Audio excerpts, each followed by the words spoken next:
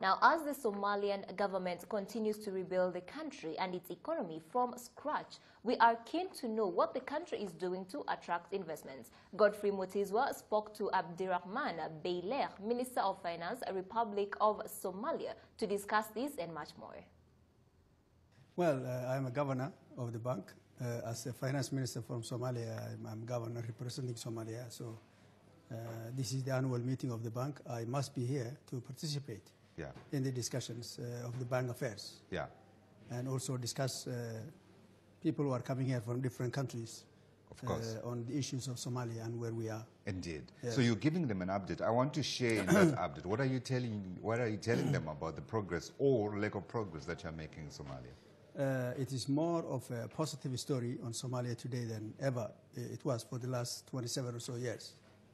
And we are working very closely with the international community to re-engage ourselves with the IFIs, the international financial institutions, one of which is, of course, the African Development Bank. We are working on a roadmap called the Staff Monitoring Program of the IMF. Already? This is the third one and probably the last one as far as the HIPIC initiative is concerned, as far as debt relief is concerned. As a fragile country, we have been struggling with the debt that we have with the international community, and to relieve that, you have to be on that roadmap with the IMF. Right. How are those discussions going? They are going very well. They are going very well. We had the last discussion we had in Addis just a month ago or so. We have benchmarks that we have to fulfill, some conditionalities. Conditionalities that sometimes can be difficult, but they are very important for our country, on how to manage your economy and how to use your expenditure, how to increase your revenue, how to strengthen your governance issues, financial governance and political governance. Now those are benchmarks that have to be fulfilled on a specific certain dates. End of this month, end of next month, and we are supervised. We are like students, you know. And after that, towards the beginning of next year, will be the decision point. Through the roadmap of debt relief, and we are very happy and we are very excited. Somalia has had its own challenges, major challenges. I don't think anybody else in the continent had the kind of experience that we had. We lost the government. Somalia was the only place in the memorable history that had no recognized government for 22 years.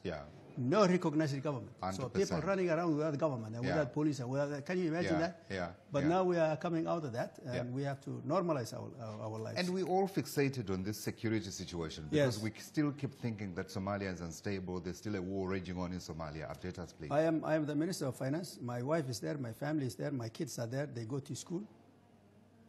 I am a diaspora, somebody who lived comfortably. In fact, I worked for the bank. I just retired 2 years ago. But I feel comfortable. Of course, there are pockets of insecurity in the country. But, you know, where is the safest place in Africa? Look at the Google. And compare all the cities, Mogadishu included. And you will find out, you'll surprise yourself. I may well surprise myself, I agree with you. But so I want you to try to talk to investors who potentially could be looking at Somalia as a place to try and do business. I guess as Somalia, when you say Somalia, you have got to do a lot more in order to attract investors. What are you offering them? Now, Somalia is, first of all, we are being told that we are rich in resources. You know that we have the longest coast in Africa. And I learn every day. The longest is in Somalia, nowhere else. And they are telling me that we have some of the best fishes in the oceans. We need to exploit those. We are also being told, commercialize them. We are also being told that we are rich with oil and gas. We have just been told a few months ago that Somalia is one of the top owners of reserves of oil. We are working on that, but of course we have to first do security check. Number three, Somalia has been destroyed, so everything now is beginning from zero. It has to be rebuilt. It has to be rebuilt, so a lot of opportunities for real estate people, for people who do schools, universities and learning centers, and everything is from scratch. And we are now working on the regulations and company laws and laws that govern those who are coming, entrepreneurship, and sending it to the parliament. How far have you gone on that? Because I'd imagine in it you'd also build in incentives and that kind of thing. All those things are, some of them have been approved by the parliament. We have the parliament already in place. And so we welcome everybody. I think people have to come and explore what is in the Horn of Africa. Yeah.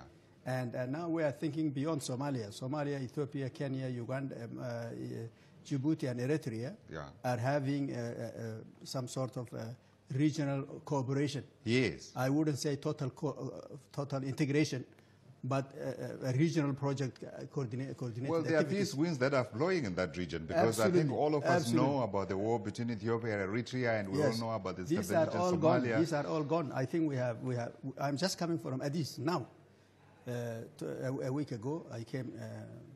I was there in Addis. 5 ministers came there from these five countries I mentioned, and we are doing projects together. We are using the ocean, the Red Sea, and the Indian Ocean, and going to the hinterland of the continent. Yeah. So your conversation tying very neatly with the conversation around regional economic integration across the African continent, plus of course the development of infrastructure that facilitates intra-African trade. You know, if you look at the African intra-trade and what is it called now, the Cape Town to Cairo. The Africa Free Continental Trade Agreement. Exactly. Yes. That horn was away because Somalia was in problems. But today we are catching up, and we are working on them, and we have corridors that we are working on between Kenya and Somalia, Somalia and Ethiopia, Somalia and Djibouti, Djibouti and Eritrea, and Eritrea and Ethiopia. And I think before you know it, we will be able to, we will catch up with the rest of the continent and maybe bypass. I really think that the commitment that we have, we learn from our mistakes as Somalis, and the diaspora is very, very live. Everywhere you go there, you will see Somali traders. Absolutely. Final message, Minister, and I want you to direct that message into the camera to investors who potentially are thinking about coming into Somalia. Yes. We are ready, and our doors are open for the international community, those business people who are exploring places to go. It is Somalia, because we have, you named resources, and we have them. We are working on the security. We are putting in place rules and regulations that will welcome you. The company law has just been approved by the parliament, and therefore, come and explore.